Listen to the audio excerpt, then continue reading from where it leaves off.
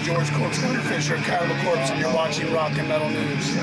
Hey guys, this is Ron from YouTube's Rock and Metal News with the Rock and Metal News update. The band Entheos, featuring X, the Faceless, and Animals as leaders members, have released a new song called Pulse of a New Era. The track is off their upcoming album called Dark Future. It's going to be out November the 10th through Spinefarm. Check it out in the link in the description of this video through revolvermag.com for a limited time.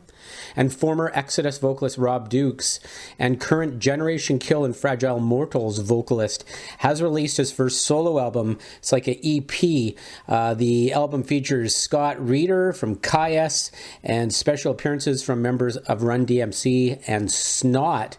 The album is available on iTunes, Spotify, and all the digital download retailers. The track listing is My Whole Life, Hate Me, All Lies, and Disaster. And you can check out the lineup in the description of the video. This is Ron from YouTube's Rock and Metal News. Thanks for tuning in.